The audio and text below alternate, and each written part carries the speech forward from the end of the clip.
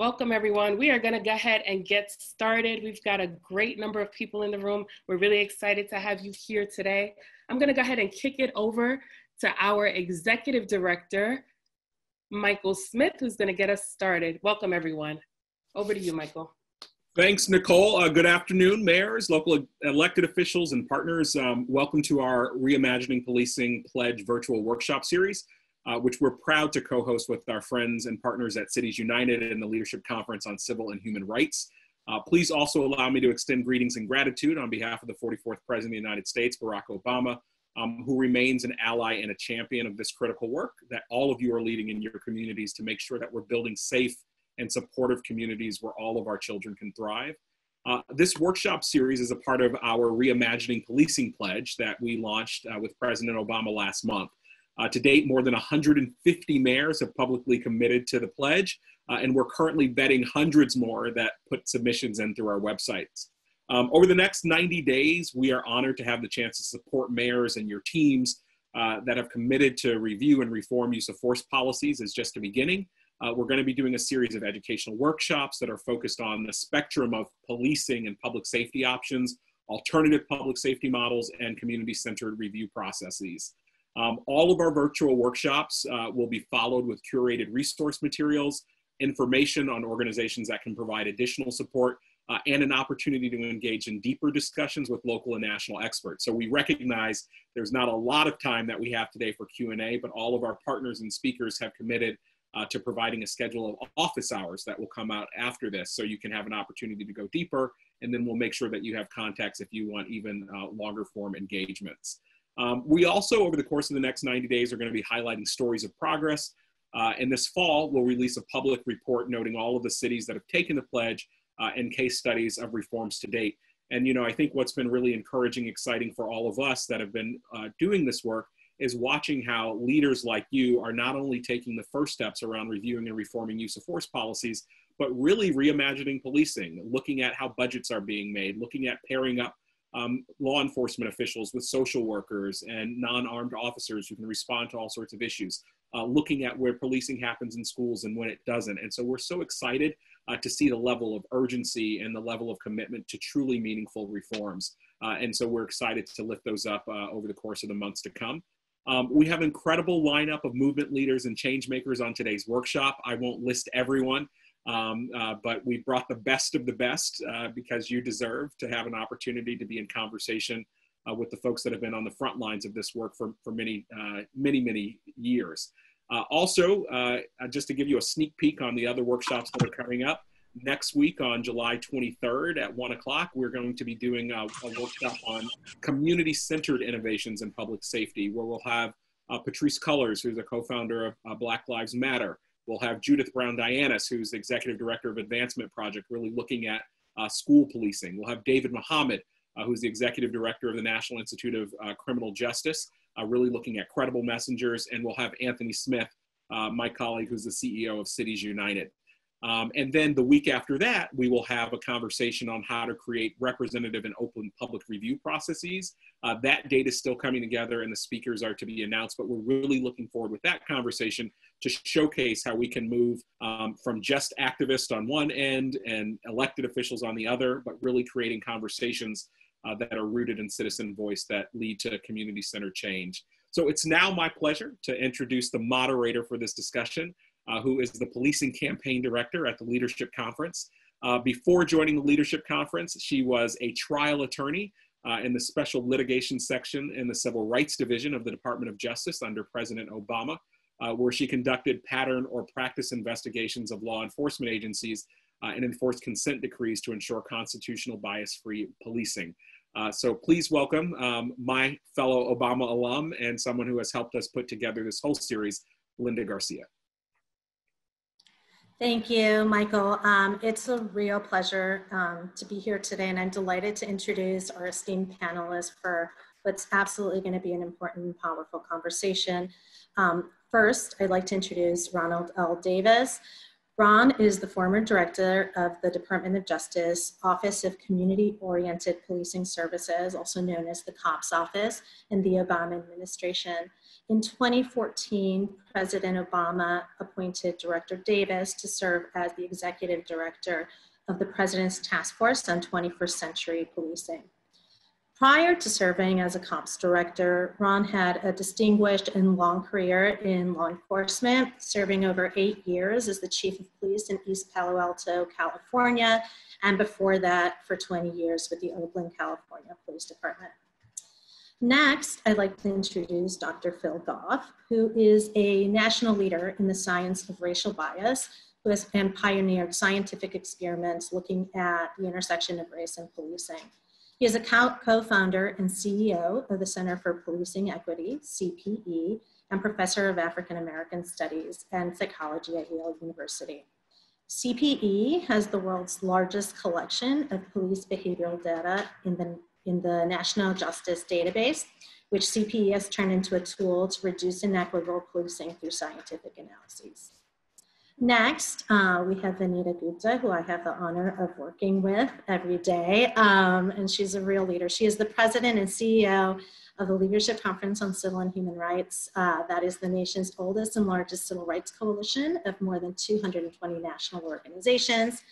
Before joining Leadership Conference, Vanita served as the acting assistant attorney general and head of the Department of Justice Civil Rights Division, where she led the division's work in a number of areas, civil rights areas, including, importantly, advancing constitutional policing and criminal justice reform. Prior to that, she served as Deputy Legal Director and Director of the Center for Justice at the American Civil Liberties Union. And there, in that capacity, she launched the Smart Justice campaign to end mass incarceration.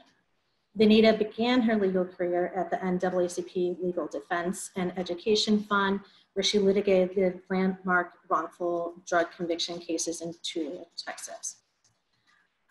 Next, we have Changa Higgins. He has been a longtime organizer for policing reform and racial justice in Texas and Oklahoma. For over 20 years, he's founded and led strategic organizations, including the Harambe Brotherhood, Unify South Dallas, and Dallas Action. He brings a unique perspective to organizing, blending research, design thinking, and human-centered design practices for new solutions in policing. He is currently leading the Dallas Community Police Oversight Coalition, which spearheaded the creation and implementation of Dallas's new Office of Oversight in October 2019.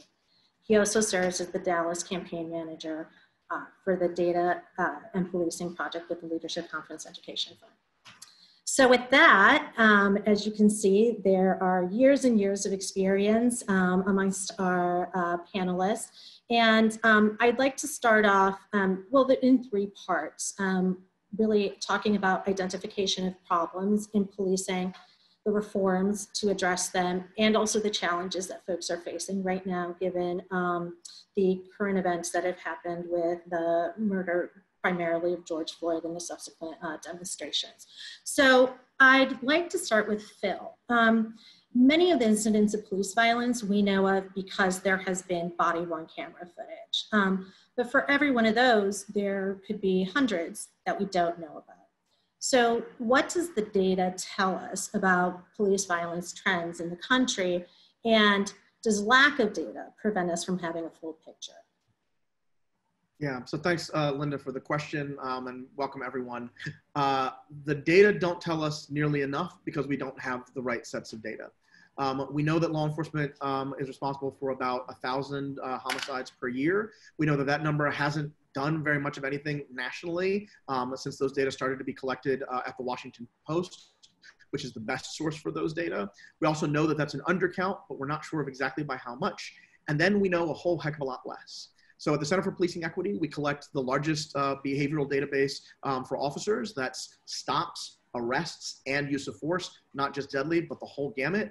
I can tell you that in our partner organizations, we see a slight downtick, but it's not anything to write home about. It's not anything to be excited about. But I'll tell you that since we don't collect data nationally on use of force, stops, or really even arrests, what we're doing is best guess estimates, and we can do better work in places like LA and Philadelphia and New York and Chicago, where they've got something like public data than we can do in other places where either the data aren't public or law enforcement systems aren't large enough to track that sort of thing. But even if we did, we'd have this other problem. And so here's something I really want everybody to understand.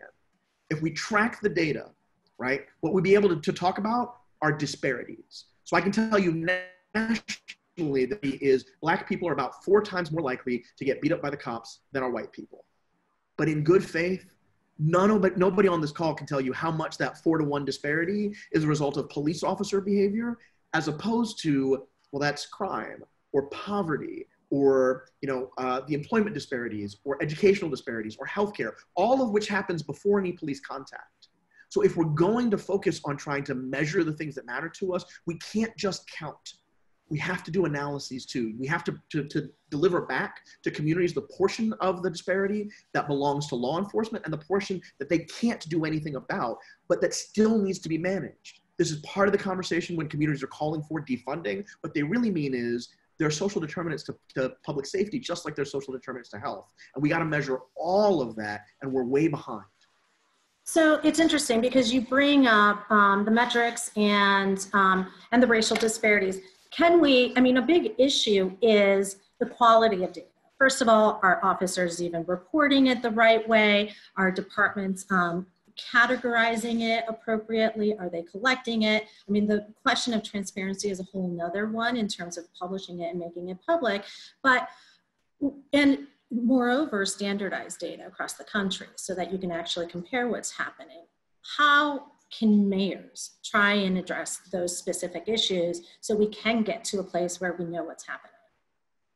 Yeah, so there are best practices in how to do this. And if you've got a sort of a strong mayor form of government in your municipality, you can essentially say to your chief, tell me how long it's going to take. Whatever that number is, it's too long. Go ahead and use the best practices. So AB 953, which is known as the Racial Identity and Profiling Act in California, sets up criteria for at least some basic stuff folks want to track.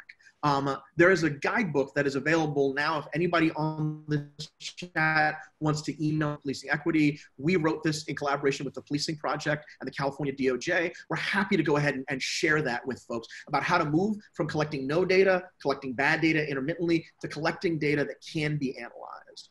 But we don't have to wait for it to be standardized. Right? There are tools, data tools right now that will take all the 18,000 different ways that we collect data and we'll standardize it for comparison right now. We use it at the Center for Policing Equity, and we're happy to share those tools with folks. And just following up on what you were just talking about, what are, in that paper that you're referring to in California, what are the metrics that mayors should think about as they're starting to undertake a project like this or an endeavor like this? Right, so I'll give you a couple of key metrics, but it's more than the individual things you want to track. There's a principle to it. Most of the way that we collect data around policing is for accounting and for the threat of litigation. That's not a good way to collect data for accountability and for analysis. So what you want is you want to say, all right, what questions do I need to be able to answer to make sure I've got metrics on the things I care about? Not just crime, but justice as well, right? So those are going to allow you to collect things like you must collect information on the number of contacts, not just stops, but contacts, searches, arrests, all use of forces and the categories.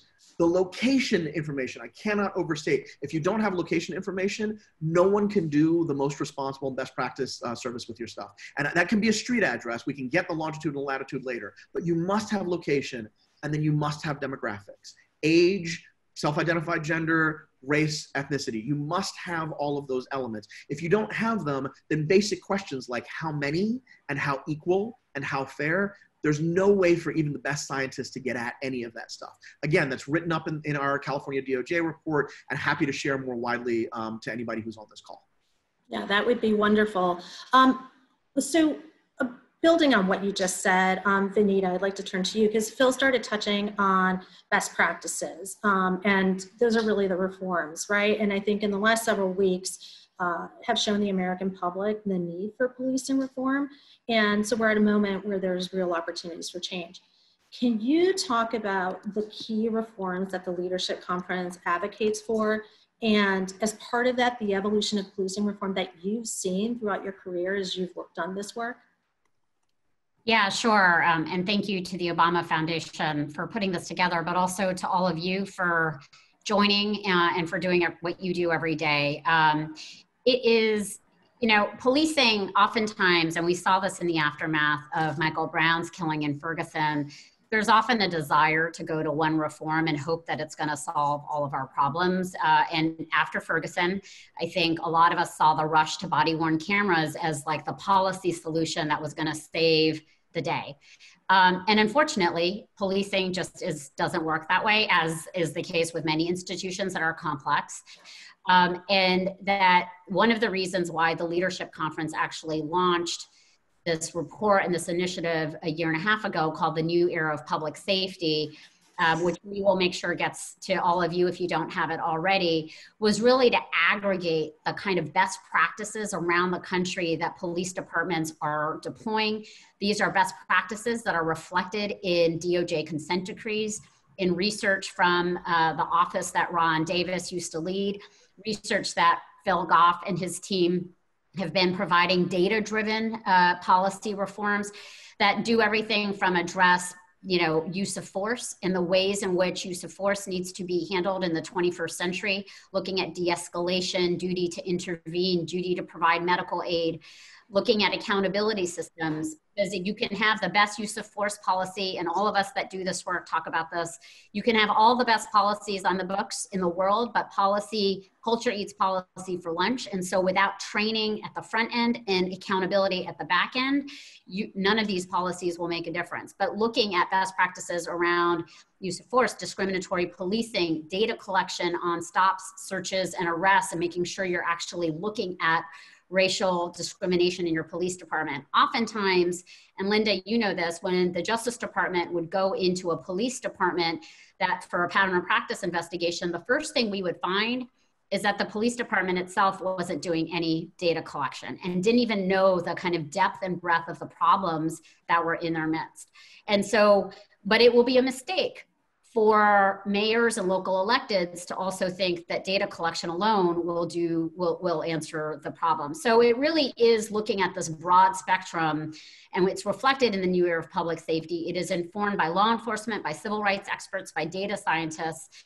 And I think it's a really important thing. I want to also put, and I'll say this quickly, but the problems around police violence and the demonstrations, which I think have been really quite incredible that we've seen in the aftermath of George Floyd's murder, are reflecting not only hunger for police reform, but I think also fundamentally working a need to have local electeds and mayors engage in a conversation about why police department budgets may be as big as they are, why there's been a kind of almost single-minded reliance on policing and the criminal justice system to address public safety in Black and brown communities.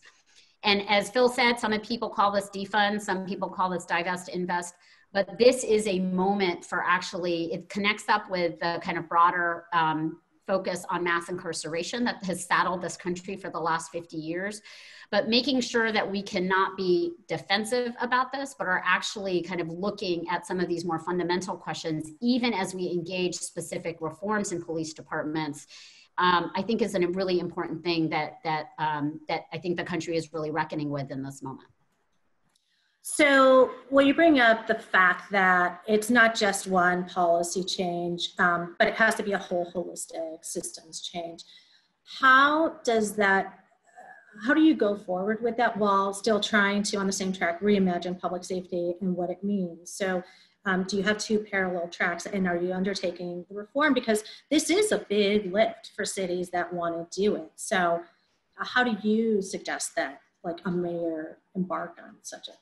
Yeah, I mean, a really concrete way that I think mayors and local electeds demonstrate their understanding of how police reform connects up with this broader conversation about over-criminalized communities, over-police communities, is to just look at your departments around how your departments are in other social systems actually are resourced to deal with homelessness, people in mental health crisis or mental illness and mental health issues, school discipline.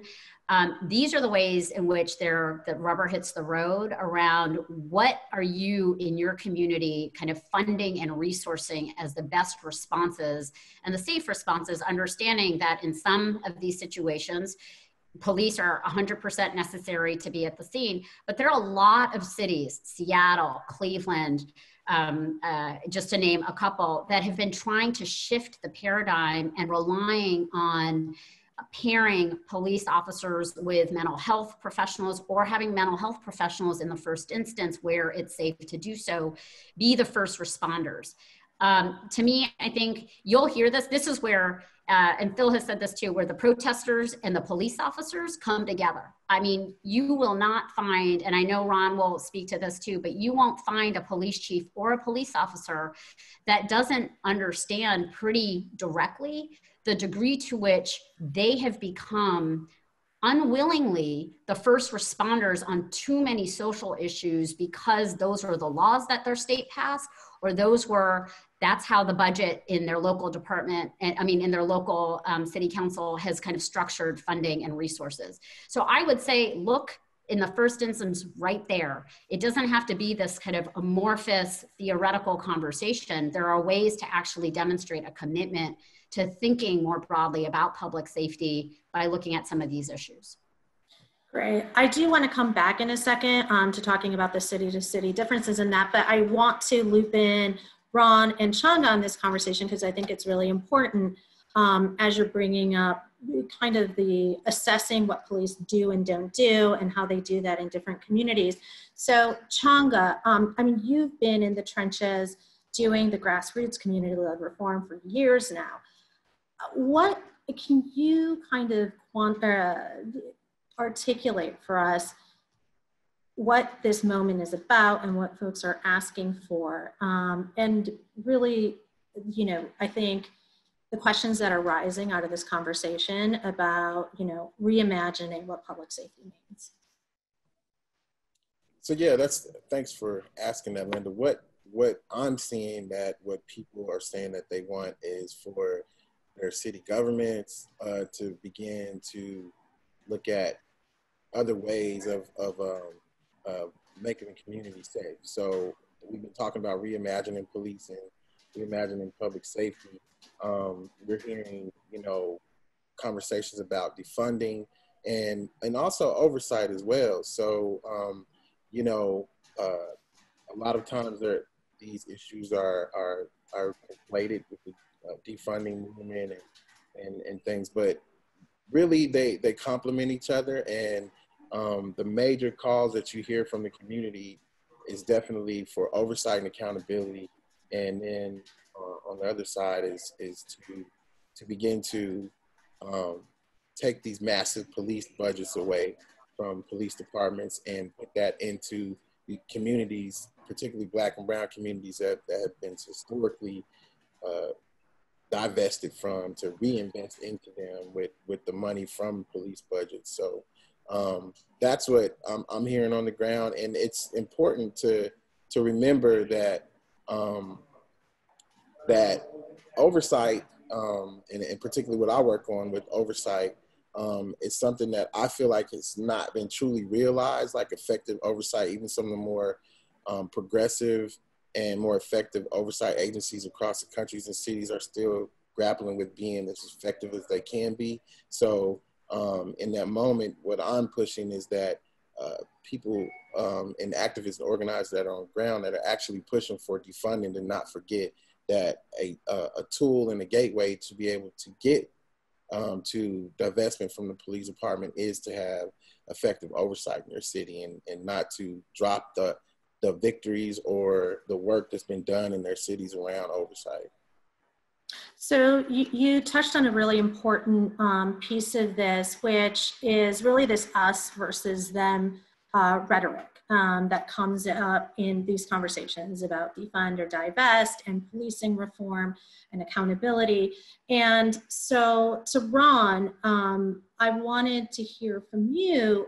You know, a lot of the work that you did through the COPS office is about community engagement and building those sorts of relationships and nurturing dialogue in order to, you know, bring about reform in a collaborative form. What are the challenges or tensions that you see in this, and how can mayors facilitate this? I think a lot of times this has to do with police chiefs as well, but how can you, you know, reconcile the two, this idea of reforms that folks want and, you know, just the adversarial nature of this issue? Thank you for the question, Lynda. Can you guys hear me? I'm good. I think the first thing, especially for mayors, because you have to still take care of and manage your policing agencies and your employees. They're also police officers, your employees. I think the first thing my recommendation would be is recognize there's a difference between police reform and policing reform. Too often we focus on police reform, which is suggesting that the vast majority of cops in this country are racist, bad, and we need a new batch of cops to come in. Versus policing reform is about the policing system, recognizing structural racism still exists, recognizing we have systemic failures, stepping away from the bad apple argument, and recognizing it's not the few bad apples. The barrel itself is very bad. The system was designed for a specific purpose in the 40s, 50s, and 60s. It was a system designed to enforce Jim Crow laws and black codes. Once we basically quit making the officers the target of the anger, not the individual behaviors, but from a systemic point of view, then we bring them to the table, as Vanita mentioned. There's not a cop in this country that does not agree with the idea that we over-rely on police. So let's make them allies in this transition. If we're going to reimagine public safety, well, we know they have a role in it. I think the only thing that police chiefs are very concerned with, especially from mayors, is that it's not the budget cut, it's not the defunding, it's the defunding without changing expectations. It's the defunding without changing services. That if you cut 25% of my budget, but you want me to deliver the same resources, then we have a problem. It's the over-reliance on police and holding me accountable as a police chief for crime reduction when we know that by myself as a police chief, I cannot reduce crime. I can displace it, I can temporarily suppress it, but there's social and community conditions that go to the root causes of crime, which we should be investing in anyway. So I think the way we move forward and how we deal with this tension is not make it punitive against the police officers. I know people are angered, people are frustrated. Police violence does have a face. I know there's victims, but from a governing point of view, I think bringing law enforcement to the table with community leaders like Changa and others to be able to say, what is it that you should not do right now? There's some things we can stop doing today. And what's the kind of resources we can then reallocate? What is it that we should not be doing in the future? And where should we then invest the reallocation of those resources? What requires a co-responder method? How do we change the system in which you're operating? And whatever the footprint ends up being, which should be reduced greatly, how do we make sure that there is front end and back end accountability, that you're operating within the best standards of the profession? So I would say mayors, one, acknowledge that there are structural deficiencies, racism, and dysfunctionality in your police department, despite the most progressive police chief you may hire. I would say also recognize that you need to sit down with your law enforcement to bring them to the table so that you can, with the community, reimagine public safety. Part of that reimagining will be a reevaluation of your collective bargaining agreements for those that are dealing with unions. And once again, the union is not the enemy, but the contract may be a hurdle.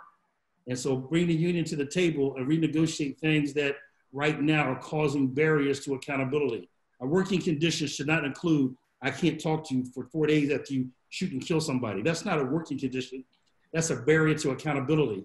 That's only designed to give a bad image to the police, to the community. So we should go through these agreements. We should renegotiate these agreements, reimagine public safety, reallocate, but do it with law enforcement at the table. Now, candidly speaking, you can get a lot of pushback. You guys know that better than I do. But I think this is where the community is going. This is kind of bold moves that are necessary. And if you tie into what Vanita said and Dr. Phil said, then you have the data to support it. You have the community that basically reinforces it. And then law enforcement is being asked to be a part of it. And so what I'm telling police chiefs right now is, I've seen a lot of you take a knee right now. There's a lot of law enforcement that are marching with the demonstrators. But if you're going to take a knee, now take a stand. Stand up and speak loud. Use the platform to demand a reimagination of public safety. Speak loud and demand a reevaluation of what is the role of police in our democracy. And then take a look at the systems that we do have and how do we restructure them?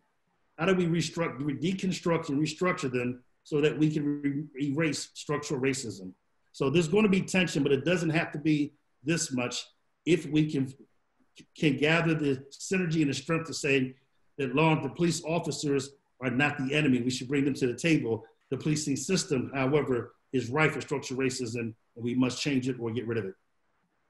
So you mentioned resistance, right? Resistance from police officers for systemic change. What can mayors do and jurisdictions just more generally to reassure officers that reforms are not going to be harmful? They actually do improve public safety and very much officer safety as well.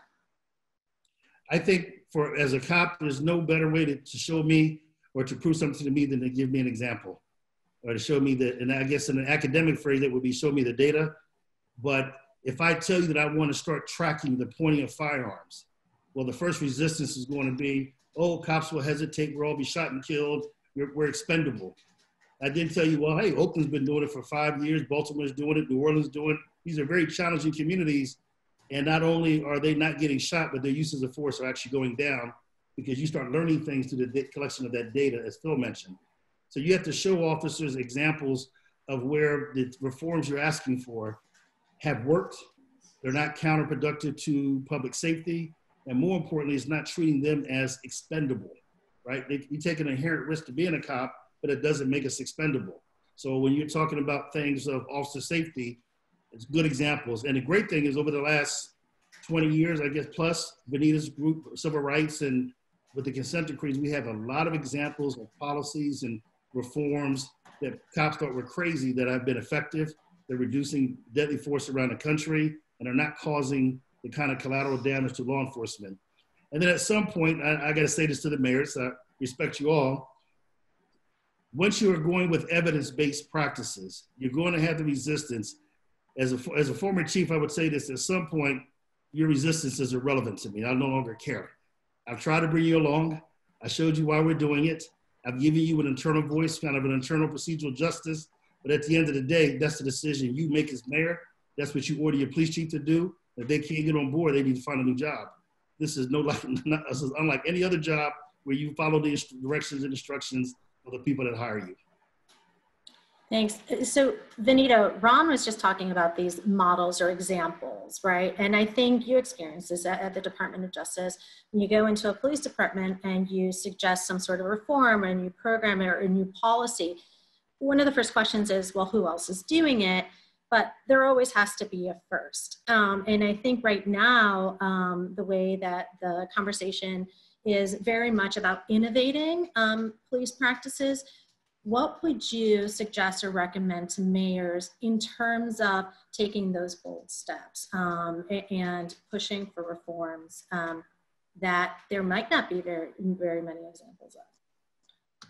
Yeah, I mean, I think, so a couple of things. I think it's important to Ron's point that mayors and chiefs know in which jurisdictions some of these more bold and innovative reforms have been deployed, how they've kept crime down, how they've actually increased legitimacy of police officers in these communities and help build trust. And there are metrics for that, and we should be a resource. The Obama Foundation can be a resource, the Leadership Conference, CPE, Changa, like our respective organizations can certainly help provide that. But there is a move around innovation that I think, and a room for innovation that I think is really important. And I think, I mean, part of what the challenge is here is that there is too little that is data driven in policing, and we have to increase that. So for any of you who want to help support Phil and his work, I'm going to call you Dr. Phil from now on, that it's really, this is really important work. I do think, though, that there is a lot more innovation happening in policing, and especially in smaller police departments that we may not even know about or be hearing about. Somebody in the chat is talking about the Cahoots program. There's the LEAD program in places like Seattle and other places, but in smaller jurisdictions too, innovation that is driving local change. And I think we should be figuring out a way to create a platform for that innovation so that we can help spread it. Our New Era of Public Safety report helps to lift up a bunch of jurisdictions that did take the lead on a lot of reforms. There's also policing associations, progressive ones, that have been helping to inform and push change from inside police departments on things like use of force and re-engineering use of force. When Ron and I were at the Justice Department, And the Police Executive Research Forum came out with the 30 guiding principles around re-engineering force. I mean, it created a lot of controversy in the field and with police unions, but it was for its time, you know, a really important, you know, set of interventions for police departments to undertake. Now, I mean, happily, I know people think nothing has changed, but it's gotten, some of these guiding principles have gotten much more widely adopted. And I think this is the kind of thing that we need to be lifting up and supporting. And there are, you should, if you are driving something that is innovative, there are also organizations like the Urban Institute, like CPE, that may actually be able to come in and help measure what the impact is so that you can make the case and continue to make the case internally while the rest of us will proselytize that innovation. Great. I think we're just on time or on the board, about to do Q&A, but I just wanted to do 2 last questions to Changa and Dr. Phil, and just like 1 sentence answers. And Changa, if you could, just a short recommendation for mayors on how to engage the opposition and in order to try and, you know, come to some sort of consensus and relationship building for change. My answer would be conversations are power, right? Like, so I would urge mayors to, first of all, identify the people on the ground who have been talking about divestment, reinvestment, oversight, and defunding in your city. Bring those people in as stakeholders into the process. Don't leave them outside of the bubble of any reforms you're trying to create. And also bring the opposition in and engage them, and the mayors be facilitators of the process on starting that conversation and starting that work together. Thanks. And Phil, just as a last point on that, how can and how should the mayors use data in furtherance of facilitating those conversations and in really identifying the problems with the community hand in hand? Yeah, so we've found that oftentimes that data and science can be the table you can sit around and you can trust a process when you can't trust each other, right? You've heard this now for a little bit. The things that many of the activists and organizers are asking for, the chiefs have been asking for the last quarter century, last 25 years that we've been doing this work, right? You say, you ask us to do too much. We can't possibly get trained for all of this. I don't want my officers responding when someone's got an overdose, when someone's worried about killing themselves. A badge and a gun are not the right set of resources. So it turns out the interests of these 2 different groups are the same, but the history between them makes it very difficult to trust. So what I would recommend is you work backwards from the outcomes you want to see. If it's police reform, measure justice. That's what CPE tries to do, is we say, this is the part of the problem that law enforcement can do something about. But if it's resource allocation, there are a set of steps there as well. You've seen in the chat a couple times that policingequity.org/roadmap has been put up there. So we have, this is the soft launch for this, but a number of the cities I see on here have already been using it. We've put together a roadmap for, I'll call it the defund curious, right? The people who are interested in thinking about how should we think about this without worrying about violence, without worrying about a spike in this. You get the data together for what law enforcement are actually doing, where they can be most useful, fighting violence on the street, and where they can't be that useful, which is fighting the violence of poverty and disinvestment. And when you have that map together, you haven't made a decision that you're going to cut from this or that, but you do have a place where you can get agreement from activists and law enforcement in terms of where their interests are. And if you don't put forward, here is the position first, you'll get 90% agreement on where they want to go. They will disagree on the budget. They'll disagree on how much money they need to have. I saw questions in there about, doesn't Cahoots or the Community Navigator programs or other programs like that, don't that require more money? Maybe, but if you cut a Bearcat out, or you cut out services that are wasteful spending and not reducing crime and not responsive to community needs, you may get way more savings out of that. The roadmaps, when we've rolled them out in places like Fairfax, and we're rolling them out in Seattle and other spots, when we roll that out, it's amazing how much communities and law enforcement say, yeah, we'd like to have different resources manage this. I'll leave with this part. Scott Thompson from Camden says all the time, give me club officers any day. We can start to measure what that real trade-off can and should be, and you're gonna get way more agreement if we don't start with, and by the way, your budget is getting cut, or if we start with everybody's budget is getting cut because COVID is a real thing. So how are we gonna do this creatively so that everybody stays safe? we should resist the temptation to show up like we're already divided. The data can help us to do that. Right. Well, with that, we will turn it over so that folks have an opportunity to ask some questions. We have seen a lot of them in the chat already. I just wanted to thank all four of you. I think this is a conversation that we could have for hours, but hopefully with the resources that that everyone will be sending around with CPE and the New Era of Public Safety, they will be tools that can further help inform. So I will, with that, turn it over to Nicole.